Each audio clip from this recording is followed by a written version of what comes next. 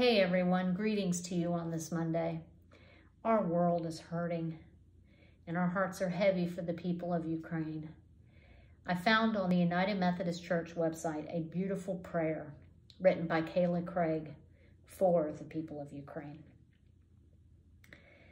O God of peace, our hearts are heavy and our brains can barely keep up with the breaking news.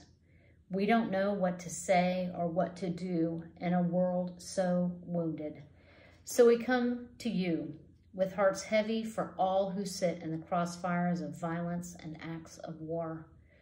O God of peace, be with the people of Ukraine, with the mothers who carry babies to subway shelters, with the fathers who hold their heads in their hands, with the children who absorb the traumas of violent acts of powerful men.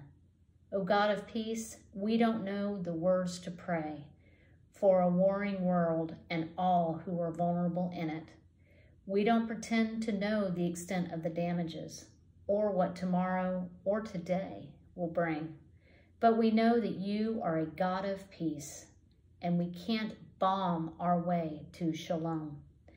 O God of peace, comfort the crying and heal the hurt. Tend the aching and soothe the fearful.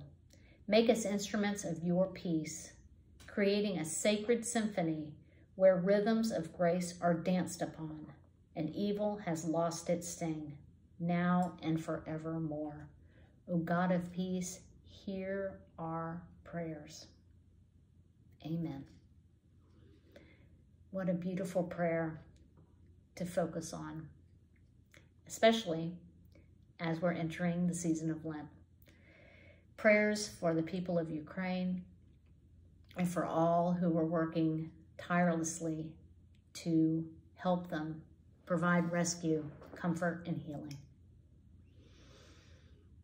I look forward to seeing you same time, same place next week. Love, light, and blessings to you, my friends.